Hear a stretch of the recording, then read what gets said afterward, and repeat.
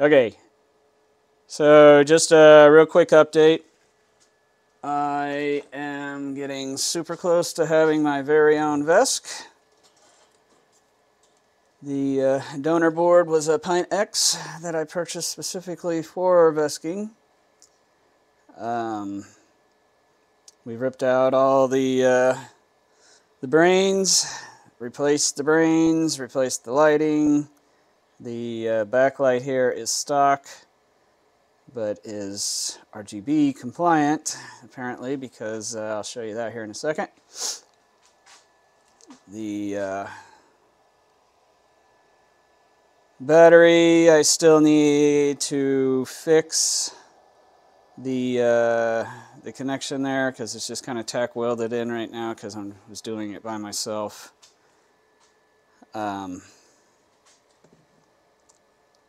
The board itself is not actually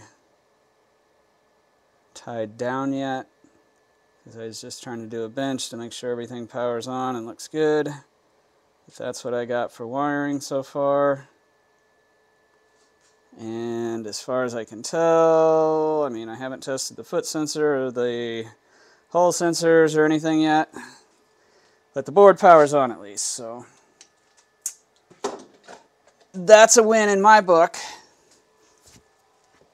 So right now I've only got it hooked up to a small battery because their battery is wired wrong and I can't put their battery in here to test it, but 15 volts is more than enough to power it on, apparently. It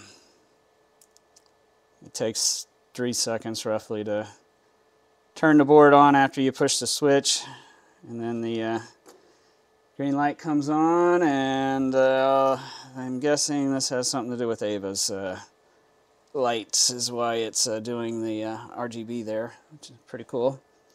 Bluetooth light module lights up, so it's working. The CSP module doesn't have a light, I don't believe, but I mean it's hooked through the light bar, so I'm guessing it's working. There's no batteries hooked up to it anyway to tell me what the battery percentage is.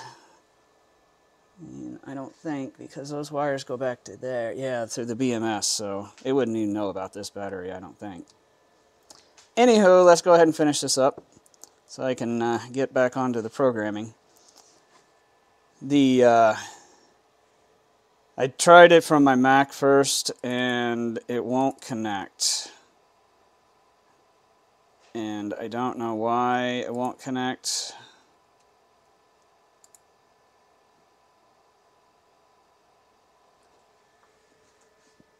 Because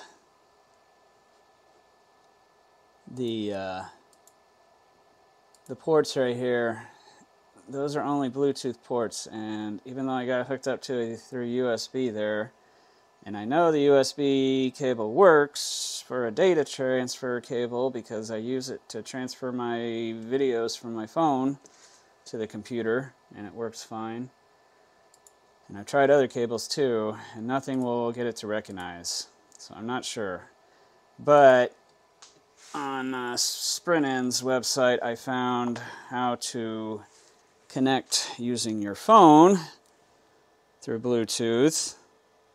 It works just fine, and then you scroll down here and you hit Activate Bridge, copy that IP address, go back over here to TCP/IP, get the IP address, put it in there, hit the connect button,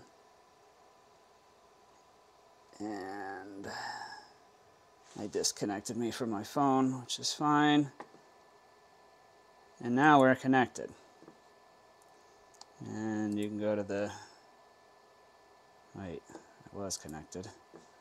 There we go. No. Really? You're not working again, huh? Shit. That IP change? 66.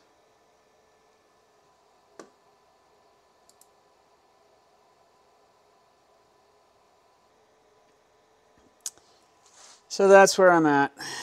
I've got the hardware part figured out. I mean, that was super simple. The couple of things, the momentary switch, if you bought the light bar, doesn't come with the little adapter that he was showing in the 4 Fools video. And the metal box, jeez Louise, I thought I had that in there better. The metal box, it comes with some washers and different screws to hook it in your little thermal pad box there. And what else? I got another video of me putting this together, so but that was the main thing. Oh, and this module right here, the ESP module, I don't think he went over that, but that hooks into your light bar and then that. Which I'm assuming, because I couldn't actually find nothing, but that's the only spots those wires hooked, so.